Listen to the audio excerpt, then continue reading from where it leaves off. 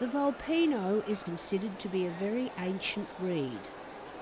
The Volpino claimed its origin as the European Spitz dogs to the north, or even, like the Lagotto, to the dog of peat bogs that lived from 10,000 to 6,000 years before Christ.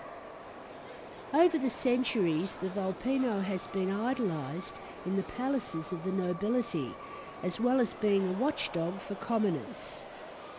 Undoubtedly, his most famous owner was Michelangelo. The Volpino is a squarely built Spitz dog, with his length from point of shoulder to buttock being equal to his height at withers. His square profile is completed by his high-set tail, which is carried permanently curled over the back. He moves with a typical Spitz-like gait. The Volpino's head is rather distinctive and differs from his Spitz counterparts. He has a muzzle shorter than the skull, a rather accentuated stop, and a mediofrontal furrow and an occipital protuberance. This unusually shaped skull for a Spitz breed gives the Volpino a round rather than an oval-shaped eye. The ears are high-set, rigid, and set close together. The Volpino has a straight, long coat which is exceptionally standoffish.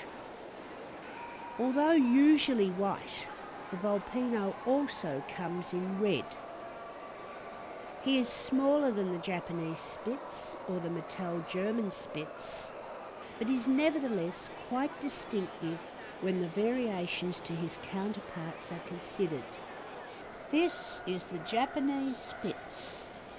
It is taller than the Volpino and has a slightly longer body in proportion to its height. Its muzzle is the same length as its skull, instead of being shorter like the Volpino. These are the more squarely built German Spitz.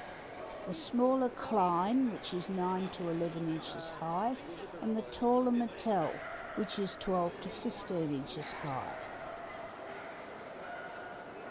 And lastly, this is the giant German Spitz, which is 16 to 17 inches high.